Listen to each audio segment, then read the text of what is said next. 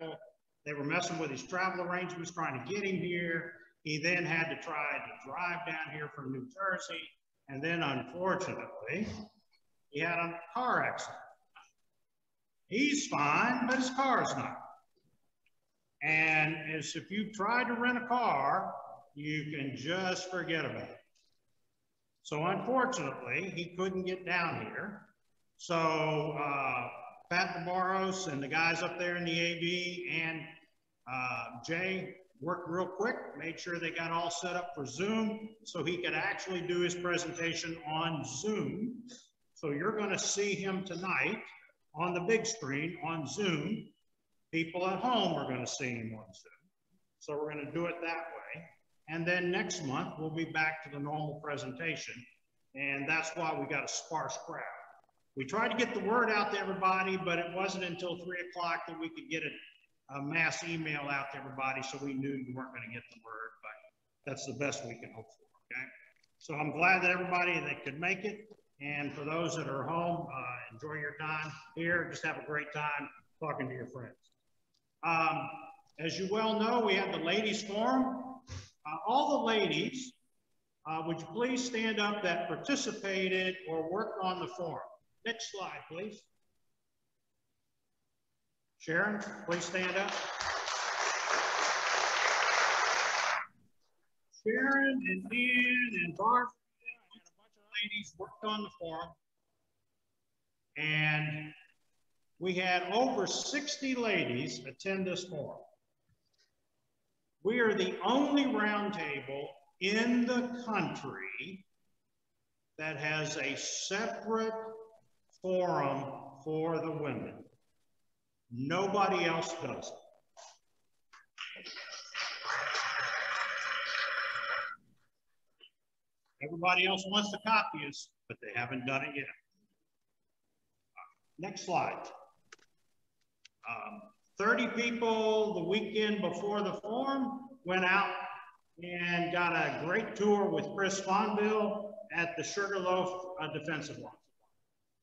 If you've ever been with Chris, you gotta walk fast and you better be paying attention because he keeps talking and talking and talking and talking, and you can't shut him up, but you better be walking to try to listen and catch up because he's not slowing down. And he's an old guy. But everybody had a great time. 30 people went on that tour. You can go on that tour. It's easy to get to. I talk about it in the newsletter. It's easy to get to. It's right there in the Publix parking lot, a big sign, you can see it. So it's real easy to do. Next slide. We put it in the newsletter. Next month, we got to vote on the bylaws. So just read the bylaws so you know what you're voting on. There's some suggested changes in there we thought that was needed. We've been working on this for a number of years and we finalized that. So we're going to talk about that next month. Next slide, Jack, you would come up.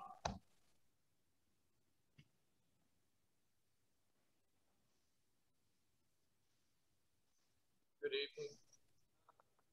Good evening. That better? So my wife. Okay. I'm the chairman of the nominating committee, and this is about the 4th or 5th time I've done this, and I've been equally unsuccessful every year.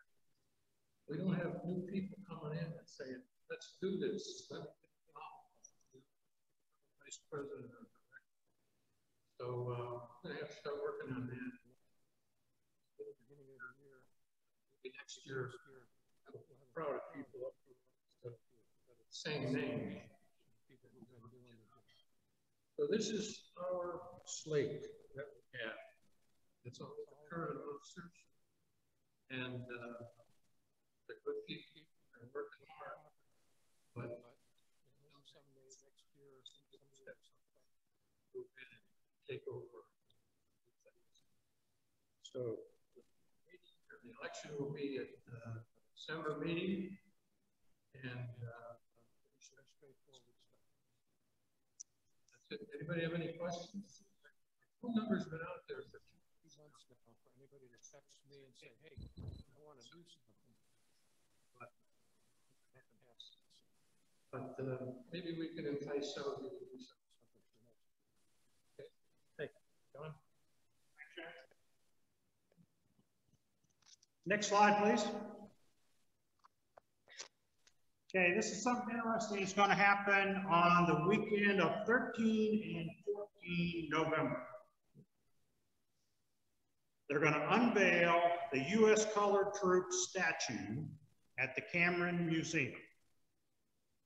It is very unusual that a museum will have anything to do with the Civil War, battlefield, or statue.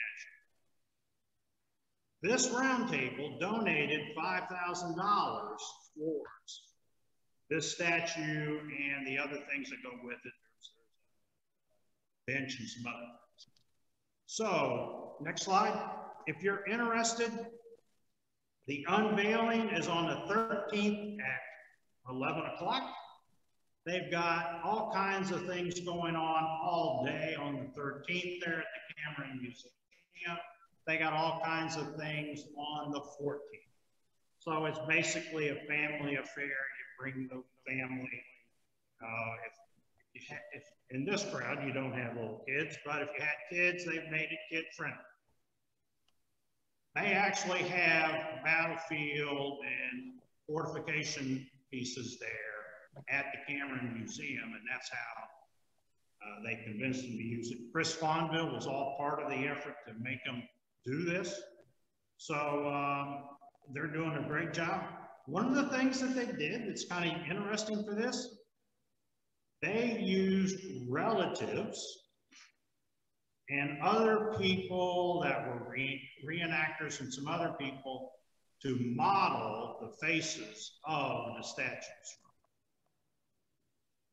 So they took a lot of care to go back and do that. So it ought to be pretty interesting. If you want to do it, look it up at the Cameron Museum. It's 11 o'clock on the 13th is the actual unveiling, but they got stuff going on all day on the 13th and the 14th activities over there. Next slide. Something to watch for in the email in the next couple of weeks. We're going to do a survey. We're going to ask your opinion about a couple of things, trying to make some improvements, add some things, do things like that. So look for that. Next slide, 50-50.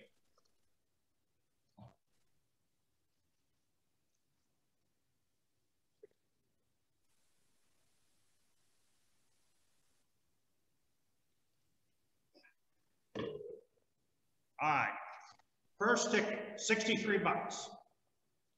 191074. 191074. Who's got it? Okie dokie.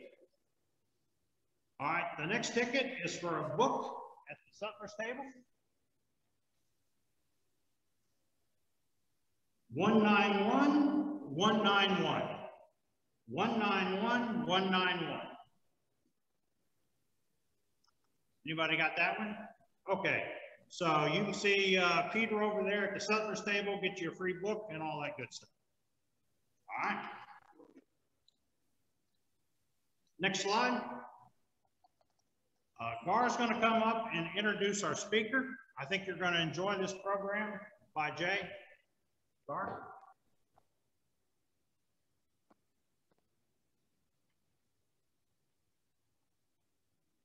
Good evening. We have speaking tonight Jay Jorgensen. If you have read his bio behind, multifaceted person. He's a historian, author, he is a family court judge. What it doesn't say up there is that while he was at Fairleigh Dickinson University, he was also a basketball player, captain of the team, and twice was named academic All-American. It was also with basketball at Fairleigh Dickinson that he incurred the wrath of the legendary basketball coach at Indiana University, Bobby Knight. Bobby was at Fairleigh Dickinson for a clinic. Being captain of the team, Jay was asked to come onto the court and perform a short drill. As is the way with Jay, he did a spectacular job of doing this drill, which was not about another. Wanted to prove something else. At which point he took Jay aside and let him know in no uncertain terms that he screwed up the deal. So that puts Jay in the neighborhood of probably hundreds of college basketball referees who have been told that they've done the same thing that the basketball team. So talking tonight about the top 10 turning points of the Civil War, we have Jay Jorgensen.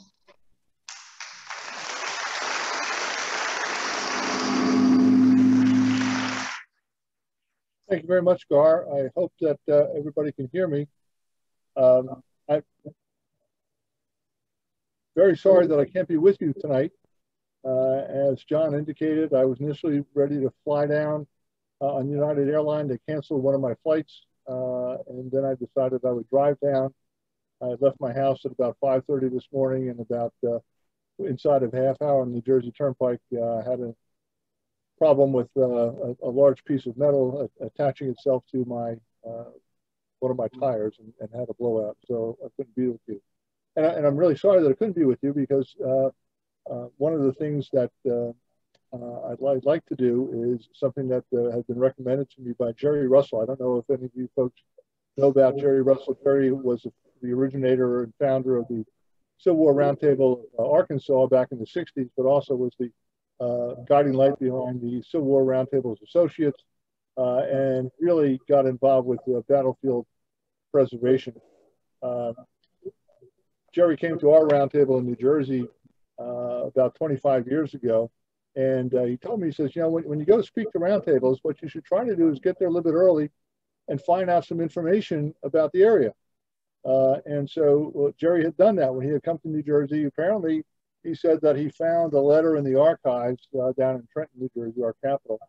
And he told us about it at the Battlefield Preservation Dinner. He said that there was a regiment from Richmond area in Virginia, that after the war, about 15 years after the war, they decided they were going to raise a monument to themselves. And they thought it would be a good idea to invite back to the Richmond area a regiment from Massachusetts that they had fought against several times in battles during the Civil War. And so they invited the Massachusetts veterans back down to Richmond, and they came down for the unveiling. And they had, it was kind of an opportunity to get both sides back. Well, 2 years later, the Massachusetts regiment thought it was such a wonderful idea that when they were unveiling a monument themselves up in the Massachusetts area, they decided to invite the Richmond veteran, the Richmond, Virginia veterans up there. Of course, that was a problem because back then, you know, to get from Virginia down up to Massachusetts, you have to go through the Garden State of New Jersey. And apparently there was a woman in one of the counties in Somerset County, a Mrs. Brown, who took umbrage to that. And rightfully so, perhaps, because her husband and 3 of her 4 sons were killed during the Civil War. So Mrs. Brown was aghast that these Confederates were going to be coming through the state of New Jersey. And so she started writing a letter campaign. She sent a letter to the President of the United States, the Governor of New Jersey, the state senators and state assemblymen from New Jersey. And she said essentially that she was appalled that the Confederates would be coming up into her state and passing through her state. And she was demanding that not be permitted. Well, apparently, according to this letter, according to Jerry Russell, there was only one state senator who responded to Mrs. Brown. And he said in the letter, and this is the letter that Jerry purportedly found, he said, Mrs. Brown, I can certainly understand where you're coming from, having lost your husband and 3 of your 4 sons. But I'm pretty sure that that there are some good Confederates, and in fact, I'm pretty sure that there are some Confederates who have passed away that are in heaven. And so, Mrs. Brown, if you don't want it to associate with Confederates, well, then you can just go to hell. And so that was Jerry's take on going out and finding things. So my topic tonight is the top 10 turning points in the Civil War. And in the top 10 turning points in the Civil War, this is my top 10. The nice thing about this is I've had an opportunity to present this to other roundtables is everybody gets to pick their own top 10 turning points in the Civil War. Top turning points are significant events having a major impact on the war and a major impact on the outcome of the war. And so that's what I tried to do. And hopefully you will agree with some of the points that I have. I'm sure that there's going to be some of my points that you're going to disagree about. But I hope at the end of the night that you'll think, you know what, it might be time for me to think about my own top 10 turning points in the Civil War. So let's start with the first one, and that's the Battle of Bull Run. Of course, everybody remembers on April 12th of 1861, the Confederates in Charleston Harbor opened up fire on Fort Sumter, which was manned by Union forces. As a result of the capitulation of Fort Sumter on the following day, President Abraham Lincoln of the United States called on all the states to send forces in order to raise some forces to recapture the fort and other federal properties. Now, in April of 1861, at the outset of the Civil War, the regular Army of the United States of America consisted of approximately only 16,000 officers and soldiers that had been organized into 10 regiments of infantry, 4 of artillery, 2 of cavalry, and 2 of dragoons, and 1 mounted rifle regiment. These regiments were mostly posted in small forts of company-sized detachments, and the majority of these were posted west of the Mississippi River. Now, when the war began with the firing on Fort Sumter, most Americans expected that the conflict was going to be very brief. And so when President Lincoln called upon the governors in the states in the Union to furnish him, he only requested 75,000 soldiers, and he asked for an enlistment of only 90 days. Of course, when the Confederacy moved its capital up to Richmond, Virginia, only 100 miles from the Washington, D.C. capital, everyone expected that there'd be a decisive battle, and it would take place on the ground somewhere between those 2 capitals. Of course, everybody also expected that by Christmas the war would be over. So the boys going off to war in April and May and June, they'd be back. They'd be back by the end of 1861. Lincoln's army had completed almost its entire 90-day enlistment requirement, and still its field commander, there was General Irvin McDowell. McDowell was reluctant to bring on an engagement. At 42 years old, he was a career Army officer, but despite the fact that he had a couple of decades of military service, this newly minted commander of the Department of Northeastern Virginia, which is what his army was titled back then, like so many officers of 1861, they had never led a large body of soldiers in battle. Now, while Lincoln and his cabinet members were listening to a briefing from General McDowell, McDowell laid out a plan to attack the 24,000-man Confederate Army, which was under the command of Brigadier General with the great name, Pierre, there's McDowell. He decided that they would bring the battle against Pierre Gustave Toutant Beauregard, who was in charge of the Army of the Potomac, and Beauregard was the hero of the Confederate States of America at the time, for he was the one that led the forces that took over Fort Sumter. But it was McDowell's idea to attack the 24,000-man army that Beauregard had near the winding Bull Run Creek, which was about 25 miles southwest of Washington, D.C. McDowell intended to use about 30,000 troops in the effort. He would march in 3 separate columns, and he'd have another 10,000 men held in reserve. Now, with such numerical superiority, it appeared that McDowell would overwhelm his southern counterpart. Meanwhile, there were 15,000 federal troops under an aging veteran Major General Robert Patterson. They were stationed in the lower Shenandoah Valley, and they were tasked there with trying to prevent a Confederate force combined of about 11,000 soldiers under the command of General Joseph Johnson from slipping out from the valley and reinforcing Beauregard near the vital rail link of Manassas Junction. Now, McDowell's plan was a complex plan, especially for a very inexperienced army. And even McDowell had some reservations about taking the offensive. Although some of Lincoln's advisors questioned Patterson's ability to be able to hold Johnson in the valley, nevertheless, the plan was ultimately approved. Pressed by rather political rather than military considerations, that is, you've got these soldiers that have signed up for 90 days and their enlistments were soon coming over. McDowell's army, they started west on July 16th, and they made slow but steady progress toward their rendezvous with Beauregard's army. Meanwhile, in the Shenandoah Valley, General Joseph Johnson's Southerners were moving across the mountains to reinforce Beauregard, largely because of General Patterson's inaction. The normally cautious General Joseph Johnson was able to march to Piedmont Junction, where his troops boarded cars on the Manassas Gap Railroad. Beginning about 8 o'clock in the morning on July 20th, there was a steady stream of Southern troops began arriving at Manassas Junction.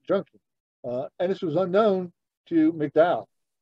Brigadier General Thomas Jonathan Jackson's brigade was the first brigade to make the trip out of the Shenandoah Valley. Before the battle would end the following day, 3 additional brigades from the Shenandoah Valley reached the field, and they all play a key role in defeating McDowell at the Battle of First Manassas. There also, in fact, were hundreds of reporters and congressional representatives and other civilians that had traveled from Washington, D.C. in very carriages and on horses. They went out to see a real battle. Now, it took the Northern troops 2.5 days to march the only 25 miles. Beauregard had been warned of McDowell's troop movement as a result of a Southern belle by the name of Betty Duval. Betty concealed a message in her hair informing Beauregard of this. Betty was one of Rose Greenhouse messengers, Rose Greenhouse being a famed Confederate spy working out of Washington, D.C. And so as a result of that, Beauregard is going to consolidate his forces along the south bank of Bull Run, which is a river of a few miles north of Manassas Junction, and waited there for the Union troops of McDowell to arrive. Now, early on July 21st, the first battle of Bull Run, or the first battle of Manassas, began. As you all know, the Confederates would name their battles generally after the land that was fought over, while the Union generally named their battles after water. So you have Shiloh, the Confederate version of Pittsburgh Landing by the Union, or for example, Sharpsburg and Antietam, or Murfreesboro and Stone River. So we had the first battle of Bull Run, or the first battle of Manassas. Now, during the first 2 hours of the battle, 4,500 Confederates gave ground grudgingly to 10,000 Union soldiers. But as the Confederates were retreating, they found a brigade of fresh troops led by Thomas Jackson waiting just over the crest of a hill. Trying to rally his infantry, General Bernard B. from South Carolina shouted, "Look, there's Jackson with his Virginias standing like a stone wall." And so the Southern troops held firm, and Jackson's nickname, Stonewall, was born. First Bull Run to that battle was a clash between relatively large and ill-trained bodies of recruits led by inexperienced officers. Neither army commander was able to deploy his forces effectively in this battle, although there was nearly 60,000 armed men present in the area. Only 18,000 had actually been engaged. Bull Run was the largest, as well as the bloodiest battle in United States history up to that date. Union casualties were 460 killed, 1,100 wounded, and 1,300 missing or captured, while the Confederates had 387 killed, 1,600 wounded, and 13 missing. Now, the Federal Army's retreat was initially calm and it was relatively well organized. However, it became less so with fears of Confederate cavalry and accurately aimed cannon fire. There were hundreds of men who were scooped up, including a congressman, Alfred Ely from New York. Most of the troops finally found their way to safety, but they were depressed, and safety was in Washington. They were depressed and worn out by their long day. In truth, many of these sightseers packed picnic baskets to go out to see what was up. Near Centerville, Virginia, Captain John Tidwell witnessed a throng of sightseers approach his battery. He said, "They came in all manner of ways, some in stylish carriages, others in city hacks, and still others in buggies, on horseback, and even on foot. Apparently, everything in the shape of vehicles in and around Washington had been pressed into service for the occasion. It was a Sunday, and everybody seemed to have taken a general holiday. That is, all the male population, for I saw none of the other sex there, except a few huckster women who had driven out in carts loaded with pies and other edibles. All manner of people were represented in this crowd, from the most grave and noble senators to hotel waiters." Ultimately, these curiosity seekers got caught up in the stampede of retreating Union troops. Now, the battle's over. The Northern public was shocked at the unexpected defeat of their army. They had anticipated an easy victory, and that didn't happen. Both sides quickly then came to the realization this war is going to be longer and more brutal than they had imagined.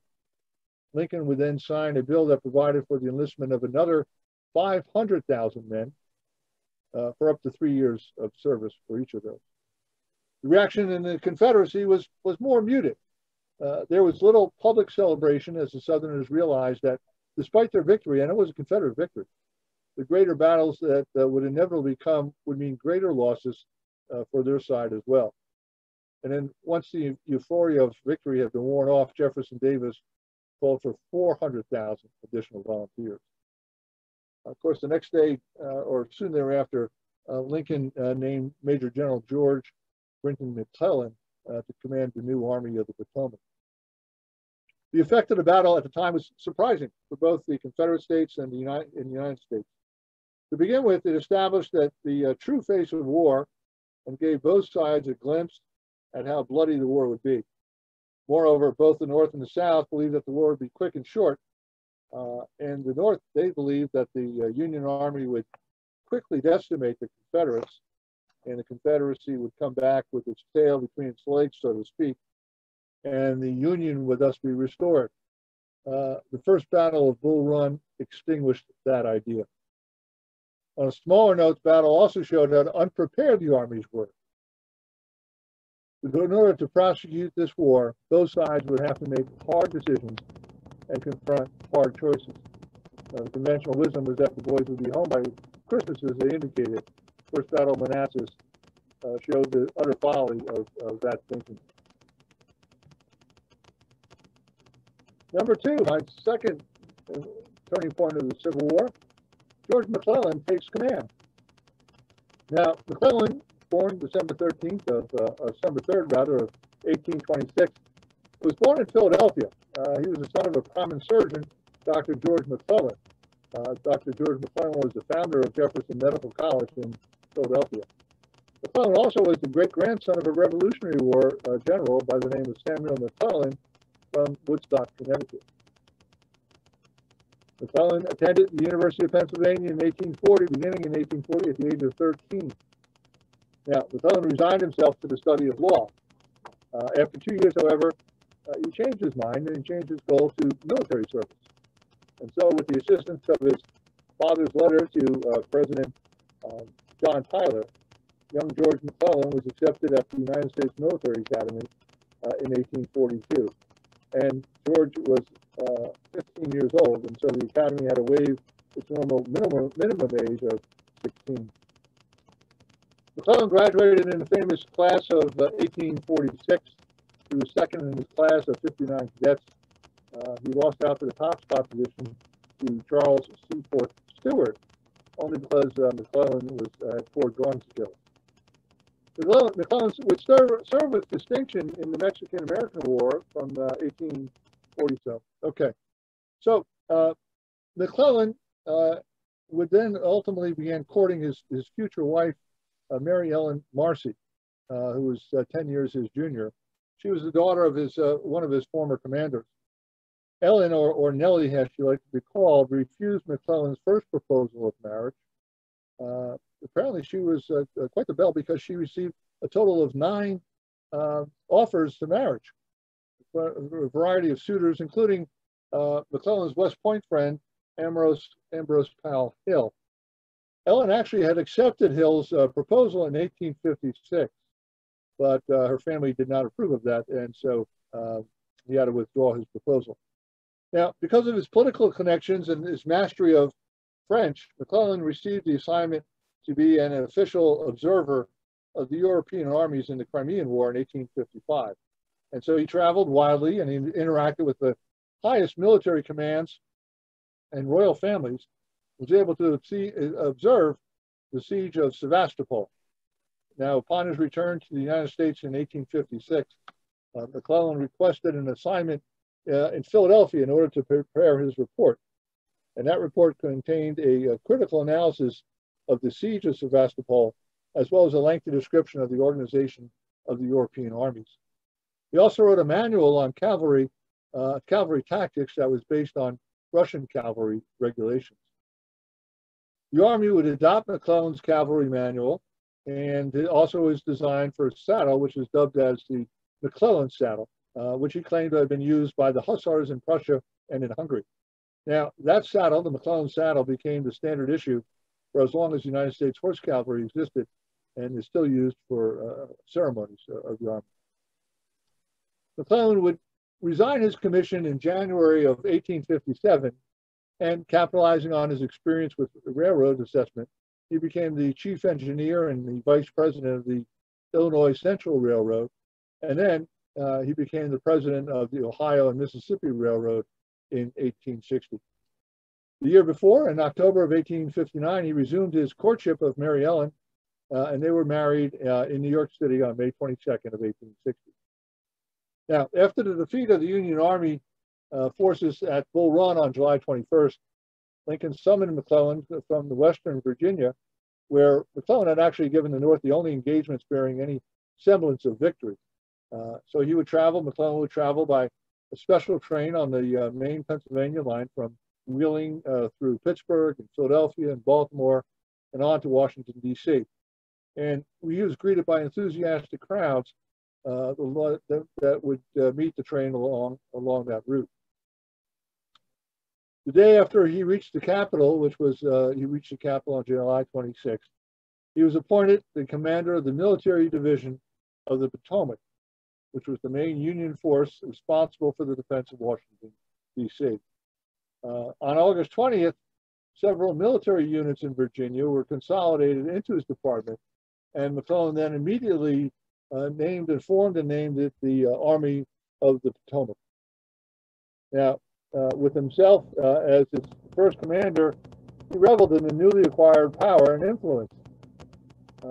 He would write a letter, he said, to his wife, and he would say, "I find myself in a new and strange position here. President, cabinet, General Scott, and all deferring to me. By some strange operation of magic, I seem to have become the power of the land. I almost think that were I to win some small success now, I could become dictator, or anything else that might please me. But nothing of that kind would please me. Therefore, I won't be dictator." Admirable self-denial. That's a letter he wrote, George, to his wife on July 26th of 1861. Now, I'm a family court judge, and I'm pretty convinced that Mary Ellen did not have all that great of feelings for her husband, because she kept all of McClellan's letters, and all of his letters are similar to this. And then she, after he passed away, they were all published, and these are not very flattering letters for George McClellan. Nevertheless, now during the summer and the fall, McClellan brought a high degree of organization to his new army. That was what he's really good at. He greatly improved the morale. He made frequent trips in order to review the troops and encourage his units. And in fact, it was a remarkable achievement in which he came to personify the Army of the Potomac. and reaped the adulation of the men in the ranks. He would write and thought very highly, and it was very protective of his men. He wrote his troops on June 1st, rather, 1862.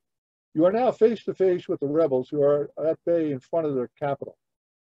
The final and decisive battle is at hand.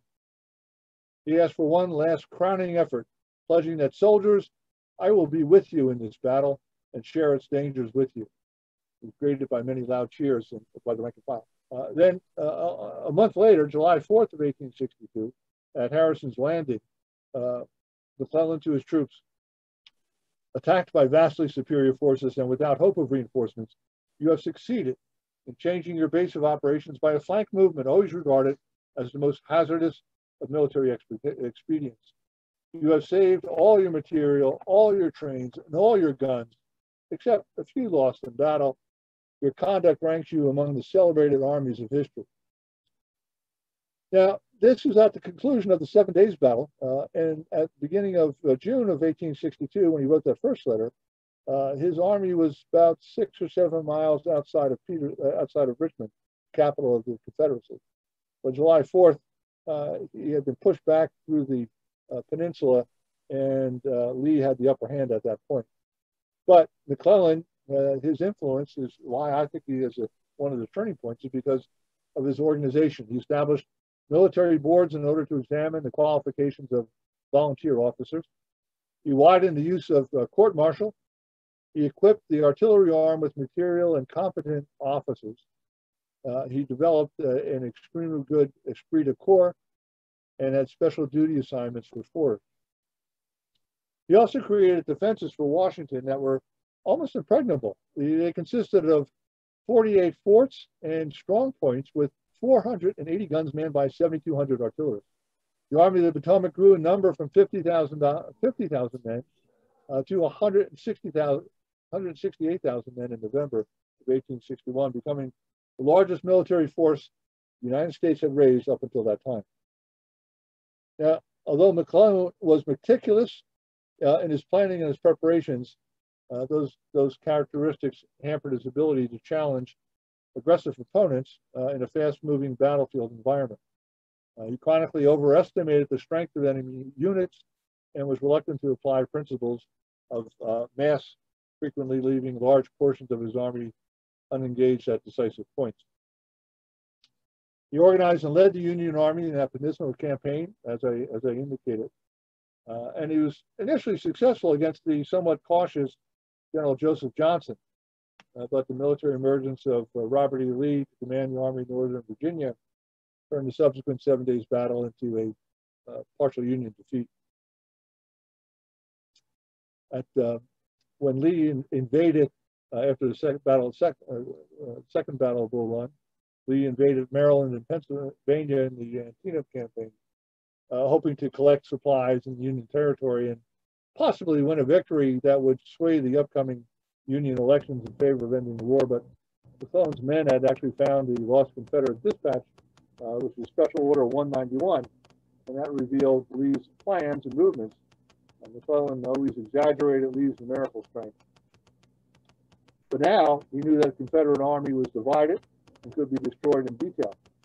And yet McClellan, unfortunately, always moved slowly, and didn't realize, the spy had informed Lee that George had the plans.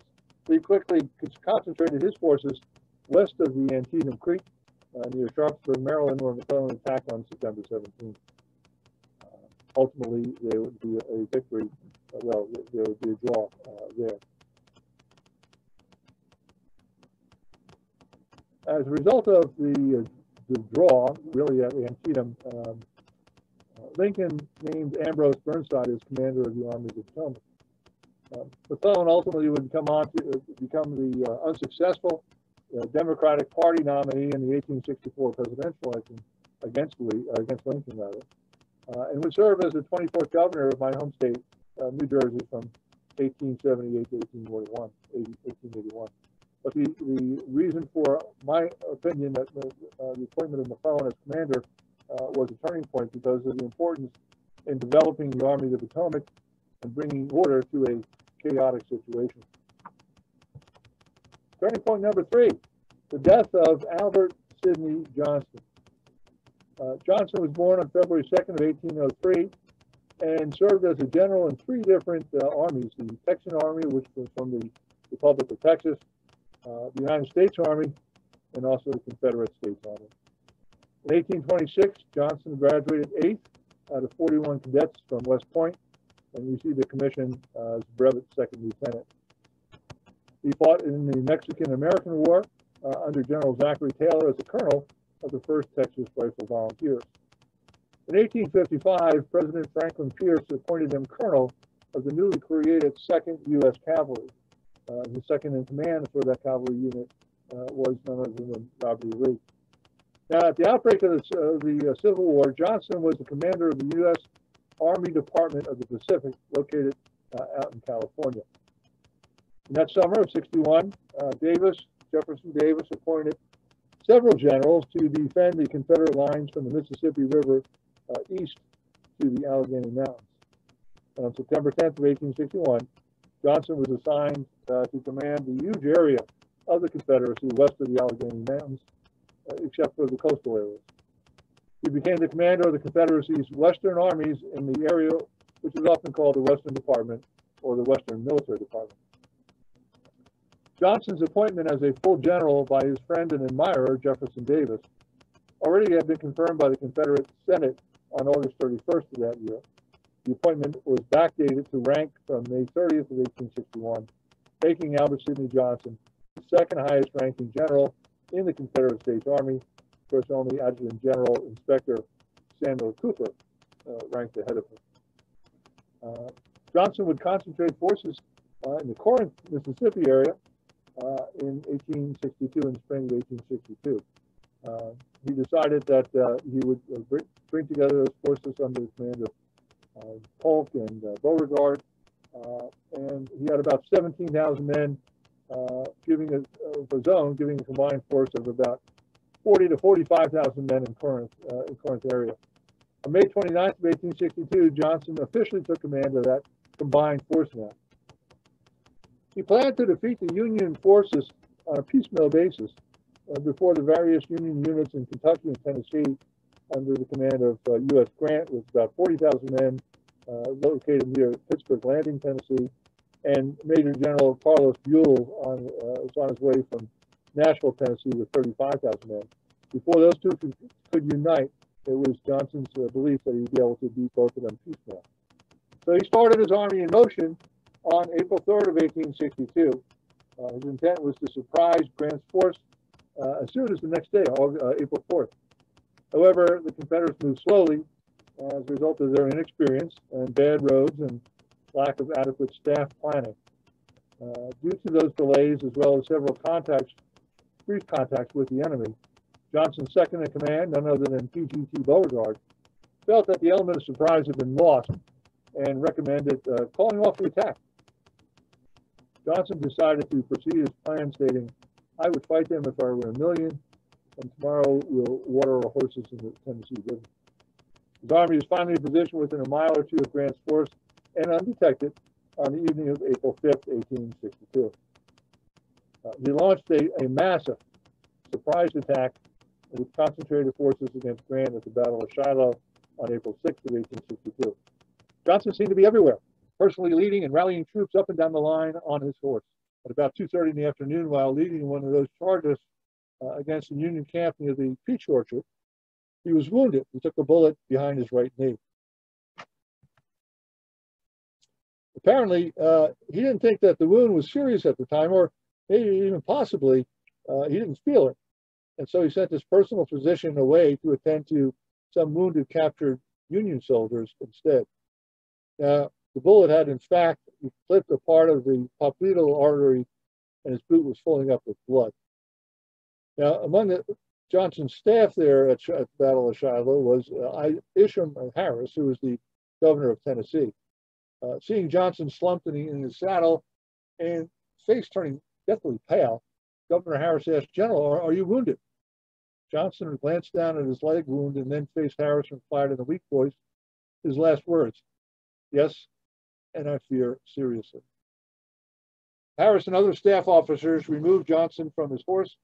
They carried him to a small ravine near the Hornet's Nest and desperately tried to aid the general, who had lost consciousness by this point. Harris then sent an aide to fetch Johnson's surgeon, but he didn't apply a tourniquet to Johnson's wounded leg.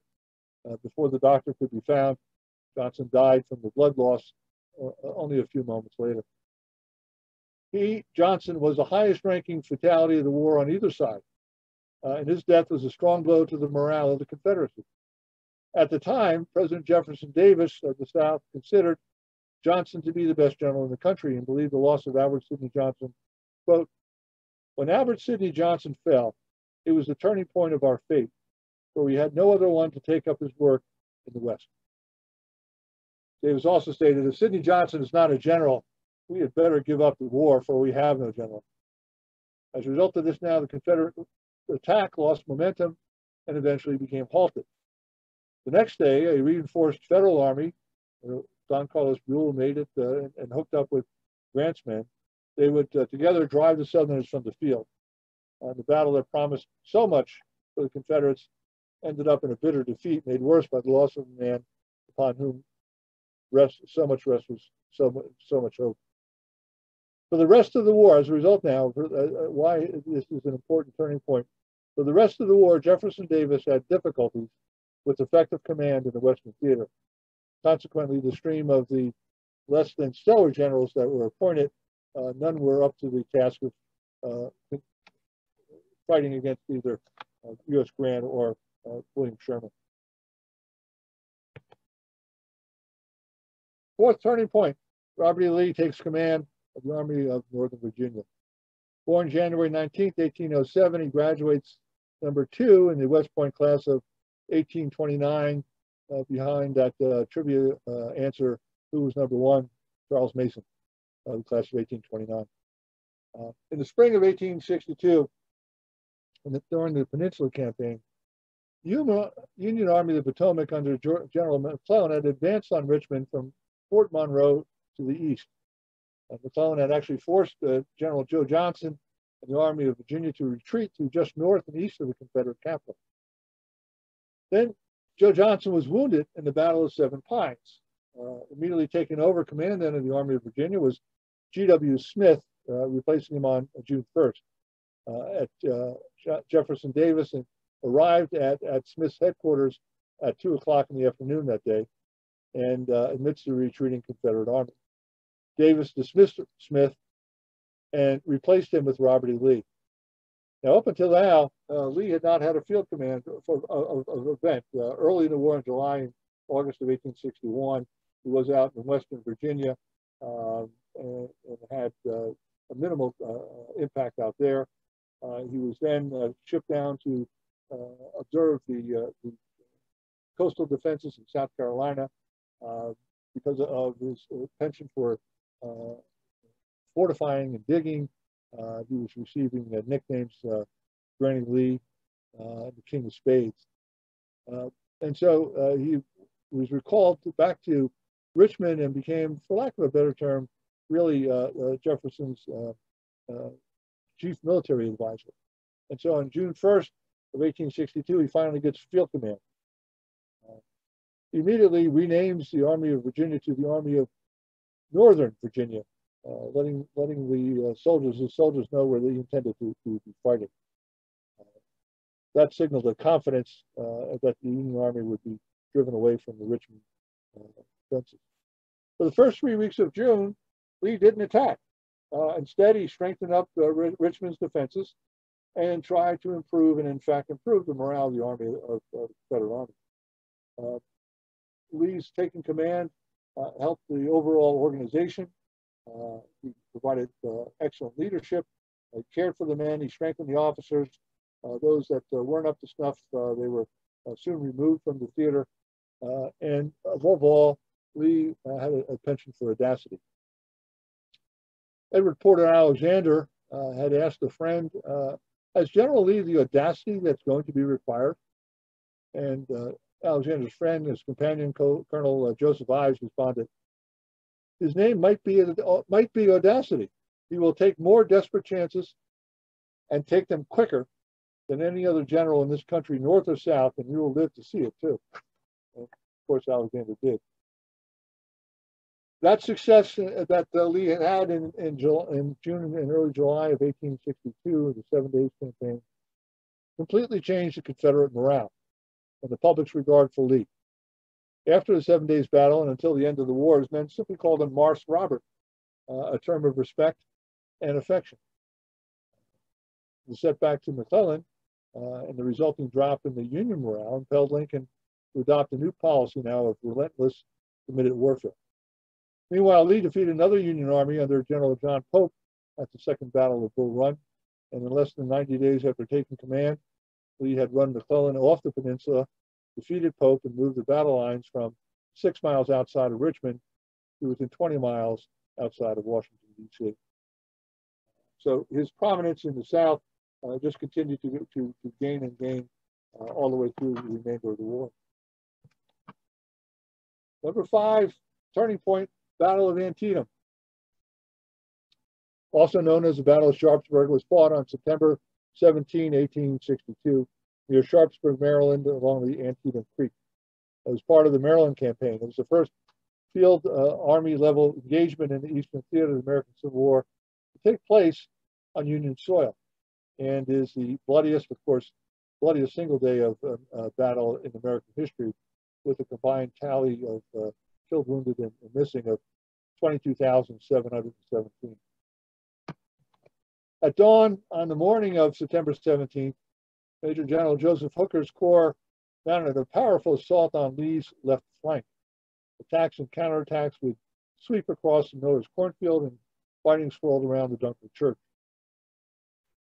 Union assaults against the sunken road eventually pierced the Confederate center, but the Federal advantage wasn't followed up, and in the afternoon, Union Major General Ambrose Burnside's corps entered the action, capturing a stone bridge over the Antietam Creek and advancing against the Confederate right. At a crucial moment in the battle, Major General A.P. Hill's division arrived from Harper's Ferry and launched a surprise counterattack, driving back Burnside and there ending the battle on September 17th. Although outnumbered 2-1, Lee committed his entire force, while McClellan, in charge of the Army of the Potomac, sent in less than 3/4 of his army, enabling Lee to fight the Federals to a standstill. During that night, both armies began consolidating their lines. Now, McClellan had halted Lee's invasion of Maryland as a result of this battle, but Lee was able to withdraw his army back to Virginia without interference from the cautious George McClellan. McClellan's refusal to pursue Lee's army led to the removal from command by President Abraham Lincoln of McClellan in November of that year. Now, although the battle was tactically inconclusive, the Confederate troops had withdrawn first from the battlefield. Therefore, in military terms, it was a Union victory. And it was a sufficiently significant victory to give Abraham Lincoln the confidence to announce his Emancipation Proclamation on September 22nd, which of course became effective on January 1st, 1863. That Emancipation Proclamation discouraged the British and the French governments from pursuing any potential plans to recognize the Confederacy. President Lincoln was very disappointed in McClellan's performance. He believed McClellan's overly cautious and poorly coordinated actions in the field had forced the battle to a draw, rather than crippling the Confederate army. The president was even more astonished that from September 17th until October 26th, more than a month, despite repeated entreaties from the War Department and the president himself, McClellan declined to pursue Lee across the Potomac River, citing shortages of equipment and the fear of overextending his forces. Lincoln famously responded to that, saying, "Will you pardon me for asking what the horses of your army have done since the Battle of Antietam that fatigue anything?" Of course, he would go out to meet with McClellan on the battlefield. Antietam is considered a turning point of the war for me because it was a victory for the Union, but also it ended Lee's strategic campaign, his first invasion of the Union territory. It staved off European intervention and it gave Lincoln the opportunity to issue the Emancipation Proclamation. Number 6, turning point in my mind of the Civil War is the death of Thomas Jonathan Stonewall Jackson. Jackson, born, of course, January 21st of 1824. In 1842, he had been accepted into the United States Military Academy at West Point, New York. Now, Jackson had somewhat inadequate schooling up to that point, and therefore had difficulty with the entrance examinations, and began his studies at the bottom of the class.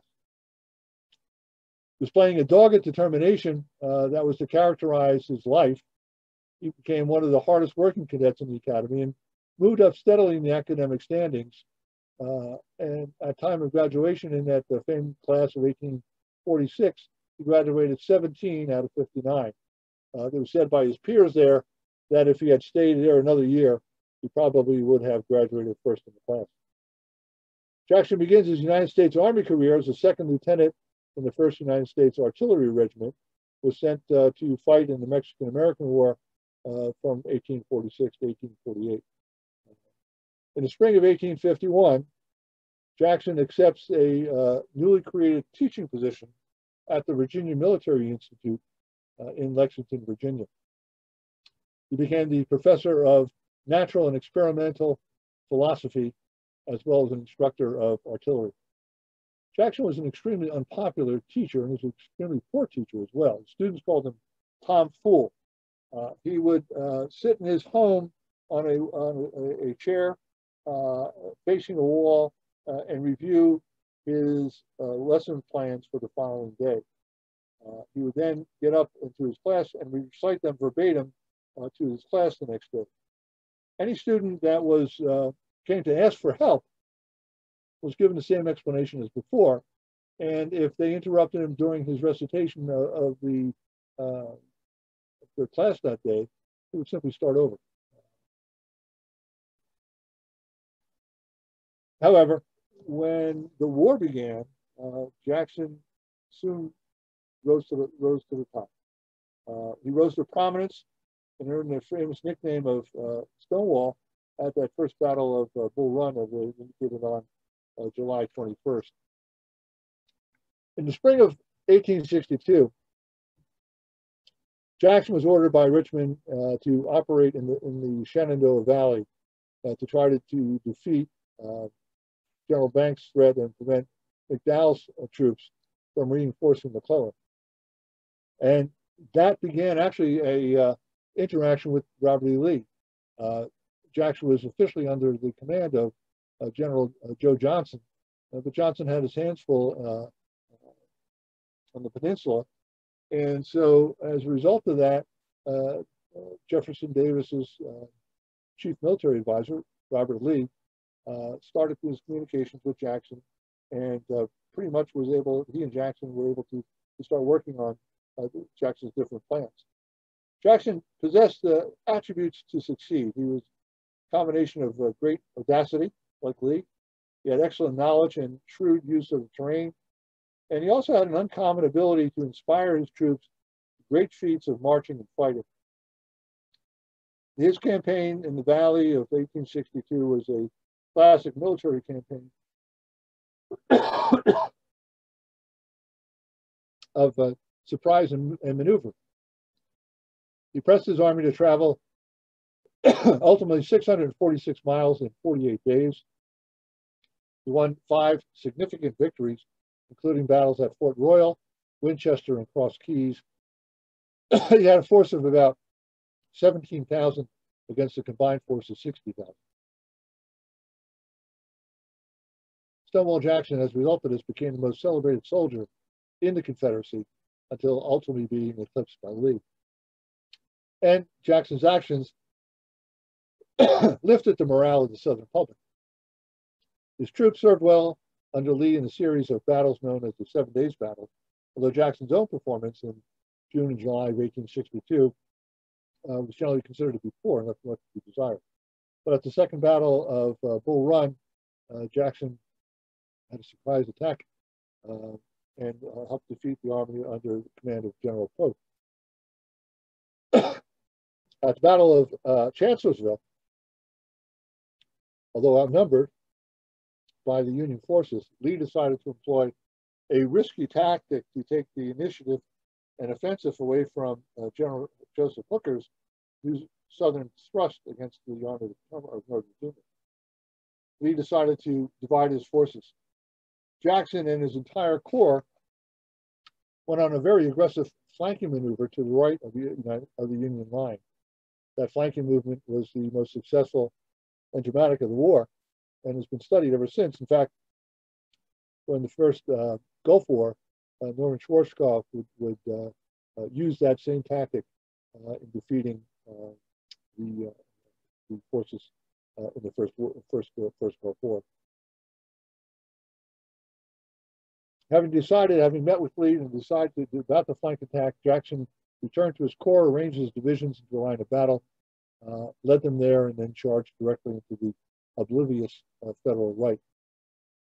Darkness had ended the assault, and as Jackson and his staff were returning to camp on May 2nd, after having gone out to do some scouting, they were mistaken for a Union cavalry force by the 18th North Carolina Infantry, who shouted, "Halt, who goes there?" But they fired before receiving the reply. Frantic shouts by Jackson's staff identifying the party were replied by Major John Barry with the retort, "It's a damn Yankee trick, fire." Second volley was fired in response. In all, Jackson would be hit by 3 bullets, 2 in his left arm and 1 in his right hand. Jackson's left arm had to be amputated by his physician, Dr. Hunter McGuire. He was then moved to Thomas Chandler's 740-acre plantation named Fairfield. He was offered Chandler's home for recovery, but Jackson refused and suggested that he use the plantation office building instead. At one point, he was thought to be out of harm's way, but unknown to the doctors, he had already had classic symptoms of pneumonia, had been complaining of a sore chest. Lee would write to Jackson after learning of Jackson's injuries, stating that, "Could I have directed events, I would have chosen for the good of the country to be disabled in your stead."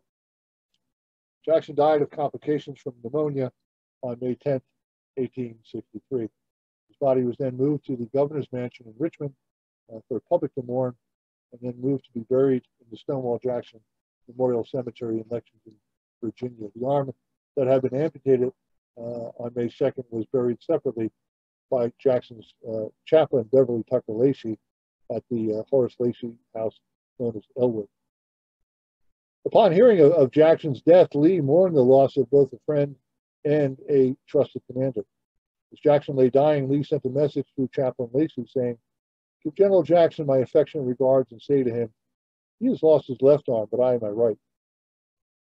The night that Lee learned of Jackson's death, he told his cook, "William, I've lost my right arm and I'm bleeding at the heart." Thomas Jackson was greatly admired and respected throughout the South, and his death had a profound effect on civilians and soldiers alike. The impact on Northern Virginia was the reorganization, almost immediate reorganization of the Army of Northern Virginia from 2 corps to 3 corps, ultimately leading it then to Gettysburg and the Confederate defeat there. Also, as a result of Jackson's death, Lee no longer had the striking force of the Army of Northern Virginia that Jackson's Corps had been. July of 1863, I think, is a major turning point of the Civil War. Two events, military events: the Battle of Gettysburg ending on July 3rd, and the fall of the siege of Vicksburg on July 4th. The Union reaction to the news of victory at Gettysburg, the news that electrified the North, the headlines were in the Philadelphia Inquirer proclaimed, "Victory, Waterloo eclipsed." New York diarist George Templeton Strong wrote, "The results of this victory are priceless. The charm of Robert E. Lee's invincibility is broken. The Army of the Potomac has at last found a general that can handle it and has stood nobly up to its terrible work in spite of its long, disheartening list of hard-fought failures.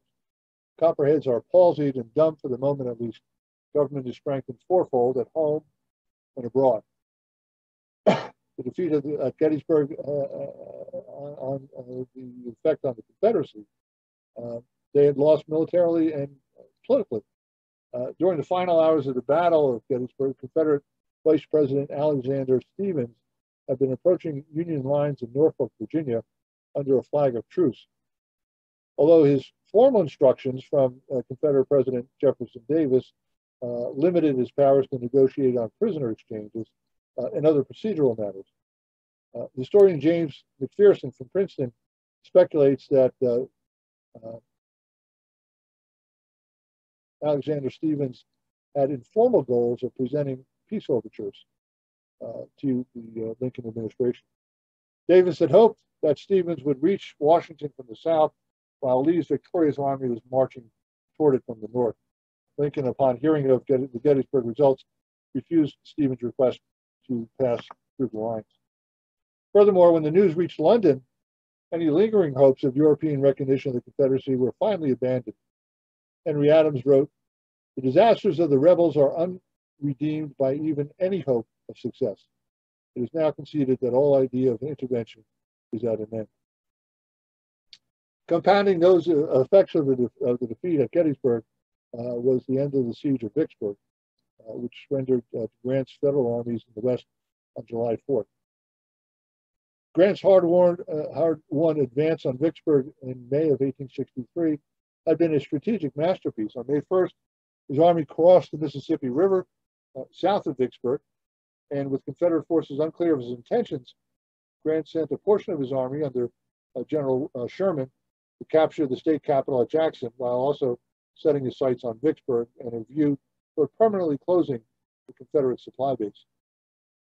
When initial assaults on the city demonstrated the strength of Vicksburg's defenses, the Union Army was then forced to lay siege on the city, and finally, after a 46-day siege, digging trenches and lobbing shells, Confederate General John Pemberton finally surrendered his 30,000-man army to Grant. Coupled with a northern victory in Gettysburg, capture of Vicksburg marks the turning point of the war as it splits the Confederacy in two and gave the Union complete control now of the Mississippi River.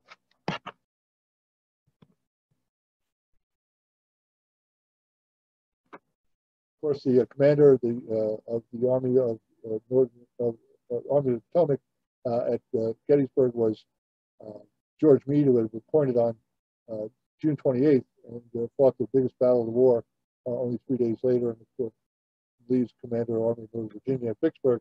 And you have Pemberton and Grant, both commanders of the army. Number 8, turning point. Failure of the Confederate Southern infrastructure, particularly the railroads. Logistics in the Civil War is mostly overlooked. I think it cries out for a detailed study to be accomplished. It's ripe for that study, for the logistics, not only in moving manpower, but also in supplying forces in the field. Southern transportation had relied primarily upon the railroad, as did the North. However, the railroads were ill-equipped to handle the demands that were placed on them during the war. There were physical shortcomings of the railroads, and they were exacerbated by poor leadership, military setbacks, and a misplaced philosophy that the majority of Southerners espoused, which was states' rights. In the 1860s, Southern railroads consisted of about 9,000 miles of track. Counter that with the North, which had about 20,000 miles of track. Gauge differences in the rails were rampant. Terminus operations retarded the swift movement of troops and supplies. In every major terminus in the South, except for Atlanta, there were no interconnecting tracks. At each terminus there had to be 2 sets of trains, identical in composition, and they had to be at the same time, in the same place, in order to achieve timely transfer of raw materials. The North could call on almost 4,000 locomotives at the beginning of the war, while the South only had 732. Also, at the beginning of the war, the Union owned 96% of the United States railroad equipment. And during the war, the Confederate train size averaged only 10 cars per train with about 50 to 60 soldiers per car. To be sure, the Southern rail system had 11 different gauges of rails. The rail quality also differed wildly. Most of the rails that had been laid in the 1850s were of light construction, and by the 1860s, the maintenance problems drastically increased with the traffic volume and train weight that caused problems. They only had one east-west line that connected the eastern seaboard with the Mississippi River. The South also possessed neither the industrial base necessary to expand or to repair this system. In order to overcome that, the centralized control would have to be exerted on the companies, but that's incompatible with states' rights theories. States were not going to be kowtowing to the federal Confederate government on that issue. Jefferson Davis, realizing this problem, wrote to his Congress on January 12th of 1863 outlining the problems. Congress gave him the power, but those powers weren't utilized until early 1865, and by then it was too late. Union forces began massive operations of destruction aimed at the Southern railroads. They became the prime targets of Union cavalry. In fact, what they were tasked with do would be to tie up the rails, heat them up, and then wrap them around poles or trees. It got to the point in 1864 they called them Sherman's bow ties to wreck them. By 1863, the Confederates were unable to rapidly deploy their forces as a result of the use of rails and the inability to use the rails. The Battle of Chickamauga demonstrates that. The plan had called for the movement of James Longstreet's First Corps of the Army of Northern Virginia with 15,000 men to move them from Richmond to Tennessee in order to reinforce Braxton Bragg's army. This movement by Longstreet began on September 8th. It was going to cover approximately 750 miles. On September 19th, 11 days later, Longstreet was able to attack with only 7,000 men. He had neither his baggage trains nor his artillery with him. It wasn't until 6 days later, on September 25th, that the artillery arrived with the rest of his troops. Transfer of his men at that point for that averaged just 4 miles per hour. Contrast that, in the winter of 1863, Lincoln ordered Union Army reinforcements of 25,000 men and 10 batteries of cannon to join the battle in Chattanooga, Tennessee. The troops covered the 600-mile distance in only 11 days. Before the outbreak of the war, the average train speed in the South was 20 miles per hour. By 1862, it was down to 7 miles per hour. By 1863, it was down to 4 miles per hour. And in 1864, it was 2.5 miles an hour. In 1865, you could walk faster than the trains were operating. By September of 1863, the South was unable to concentrate large forces for the remainder of the Civil War, in spite of the desire to use the internal line, and that as a result of the failure of that Confederate infrastructure. In large part, I think the inability of the South to properly be able to use the railroads, replace the railroads, contributed almost as much as any other thing to the defeat of the Confederacy.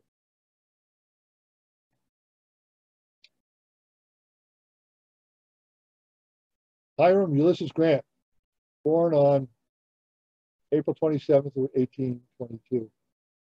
Graduates 21st out of 39 cadets in the West Point class of 1843. He performed well as a captain during the Mexican War. He received two citations for gallantry and one for meritorious conduct. Yet, by 1854, Grant has to resign from the United States Army to avoid being drummed out of the service, probably those that, because of his fondness for alcohol. He would spend the next 6 years in St. Louis, Missouri, with his wife, Julia. When the war began in 1861, Grant jumps at a chance to volunteer for military service in the Union Army, and his first command would be as the colonel of the 21st Illinois Infantry. By 1862, he'd been promoted to general and had triumphs at Fort Henry and Fort Donelson in western Tennessee. That won him the nickname of Unconditional Surrender Grant, U.S. Grant. When a surprise attack, Confederate attack at the Battle of Shiloh yielded devastating casualties on that first day, President Abraham Lincoln received several demands for Grant's removal from the command. Nevertheless, Lincoln refused, stating, "I can't spare this man. He fights." The following day, April 7, 1862, Grant's army, bolstered as I indicated before by Major General Don Carlos Buell's army, they fended off the Confederate advances and ultimately win the day. His hard-earned victory at Vicksburg and the siege of Vicksburg was also been determined to be a strategic masterpiece.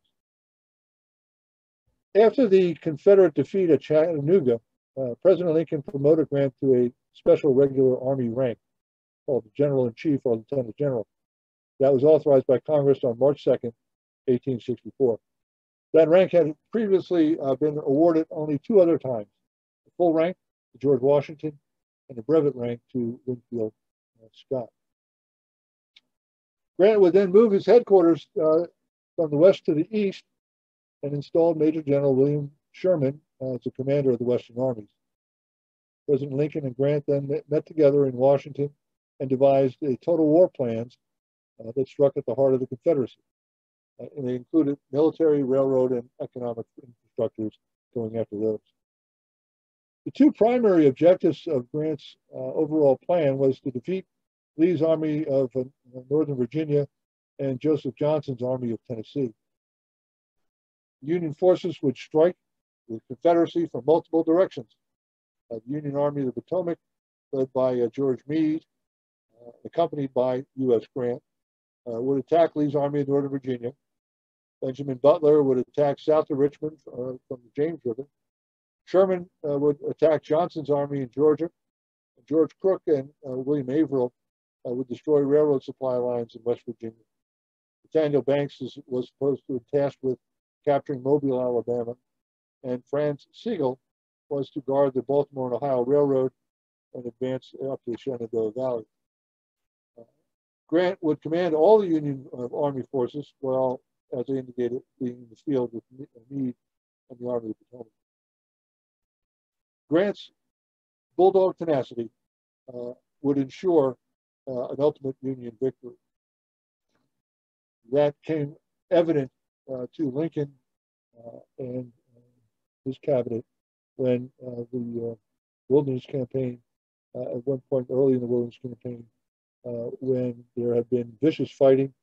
In the past, every time there had been vicious fighting, the Army of the Potomac would disengage and remove itself. Instead, the soldiers were watching what would Grant do, and would he turn right, heading north and disengaging, or would he turn left and onward to Richmond? And that's what he did. And he sent word back to Lincoln that he would fight it out on that line if we take all summer. Lincoln was then able to know that he had the right general. Number 10 on my top 10 turning points of the Civil War. The fall of Atlanta.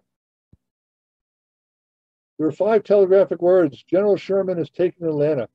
That thrilled the nation in September of 1864.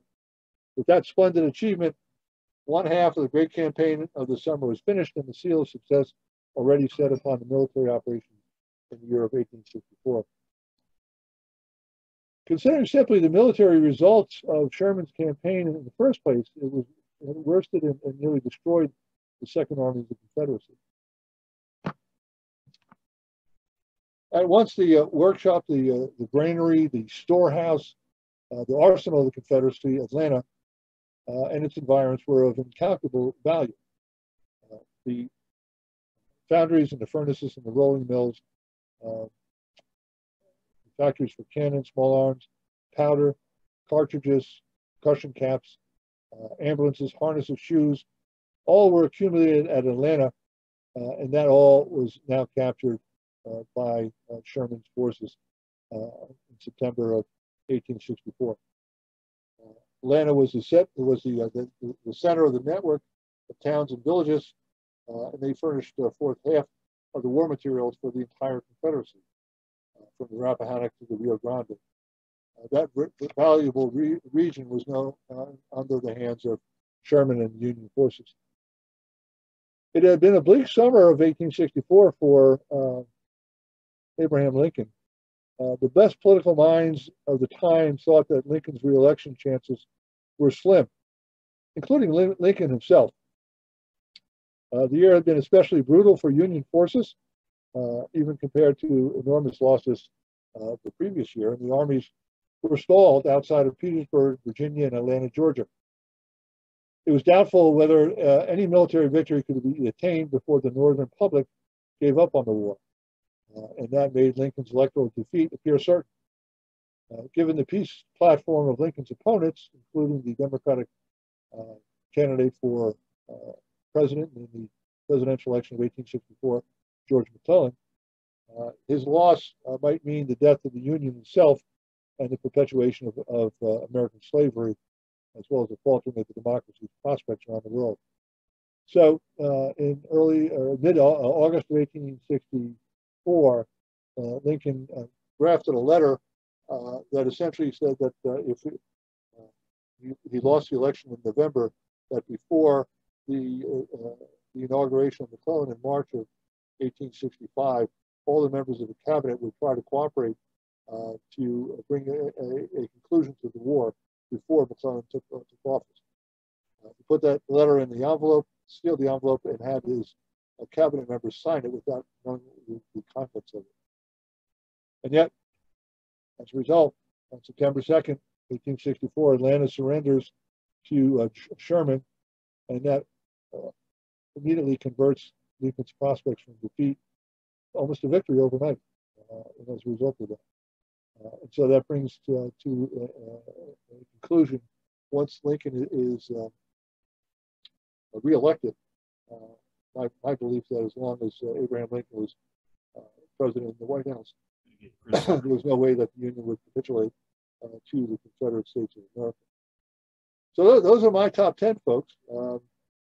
Everyone can certainly be able to do their own, should do their own, mix and match. I'm sure that some of the ones that I went over tonight, people were perhaps scratching your head saying, what's with that? And I'm also sure that there are some that everybody would agree would be part of the top turning points of the Civil War. So with that, it's a conclusion of my presentation. Would you take here's the end of my presentation. Jay, would you take down your screen share, please? Yes. Okay, Gar is here, and he got a few questions for you. We've had a couple, and if anybody else out there has a question, please use the chat feature and go ahead and send us your question. First one we had, what did General Dan Sickles rather, do to disparage General Meade at Gettysburg? General Sickles was the only non-West Point corps commander of the Army of the Potomac at Gettysburg, and had been a good friend of Joseph Hooker and not a good friend of George Gordon Meade. Sickles was in charge of the Third Corps at of the Army of the Potomac at Gettysburg, extended his line from his original line to a line that was untenable. And as a result of that, his Third Corps got badly manhandled. But during that activity, Sickles was wounded. His leg had to be amputated as a result of a cannonball going through his horse, causing his leg to be removed. Sickles immediately was removed from the battlefield after the amputation and got to Washington, and was one of the first people that was able to meet with Lincoln and tell Lincoln about the Battle of Gettysburg. And his account to Lincoln was amazingly highly complimentary of Dan Sickles and was highly against George Gordon Reed. So that's what he did there. Hi. Another question here. Vicksburg was a turning point in the West. Do you agree? I do agree with that. That freed up the entire Mississippi River for the Union forces. Lincoln thought of it as being the turning point in the West as well. It kind of splits the Confederacy, and I definitely would agree with that. The question from me, for Vicksburg certainly was, because they lost the whole Mississippi at that point. Didn't that really get its start back early in '62 when Grant took Fort Henry and Fort Donelson? Well, Fort Henry and Fort Donelson is on the Tennessee River, right? And then he continues heading on the Tennessee River, of course, for Shiloh in April of '62. But they were having an extremely difficult time taking control and getting past the fortress. Really, what Vicksburg was a fortress, and stopped any Union naval attempts coming from the north and passing it. And ultimately, they ran it. So. Fort Henry and Donelson was important because it shines a light on Grant, and certainly could contribute to that. Yes. I have one other question for you. You spoke about Lee taking command, and that's when Joe Johnston was wounded at Fair Oaks, the Battle of Fair Oaks.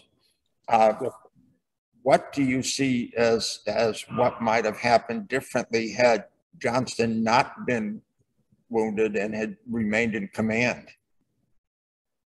Joe Johnston had a knack for retrograde movements. Fancy way of saying retreat. He just didn't seem to believe that he had the capabilities, his army had capabilities of standing and fighting. And so I think what would have occurred would be that McClellan would have started that continued that glacial-like movement towards Richmond, and Johnson would have retreated back into the defenses of Richmond, thereby creating a similar situation to Vicksburg, that it would be a siege of Richmond itself. And ultimately, the war, I think, is over maybe in '63, as opposed to 2 years after that. All right. Do we have any other questions that someone has? And that was it for chat. Let's look at the chat, and that's it. We're not seeing any more. Okay.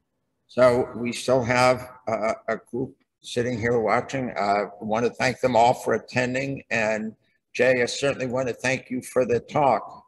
We will be putting it up on our YouTube channel and Facebook. Yes.